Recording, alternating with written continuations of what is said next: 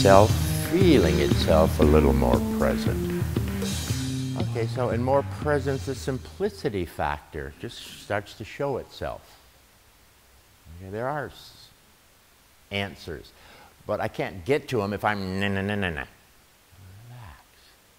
Okay, so we've got quite a few things happening. More present, there is more energy tapping, she said. Being more present, there's more joy, he said. Being present, the answer to the problems starts to show more clearly. They always were there, but I was never there. Okay? So I know if I get too up here, so to speak, I'm hard-pressed to find the answers.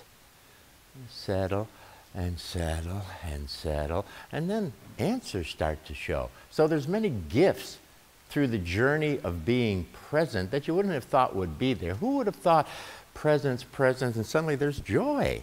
Where the hell did that come from? But it's there, it always has been, but nobody got present enough to pick that up. So you've got to be distinct about what I want and how it works when things are present, okay? All right? So you've got to recognize yourself, maybe, what I want. When I first start, if you would, study how the universe works, first thing I noticed was I had desires. I wanted it to work the way I wanted it to work. And I caught that, and I would start my process off with, I know what I want. Now, how does it work? And I was scared, because I thought how it worked might be so different than what I wanted, okay? And it turned out to be okay. But I was scared at first to let go of how I think it should work out to how does it work?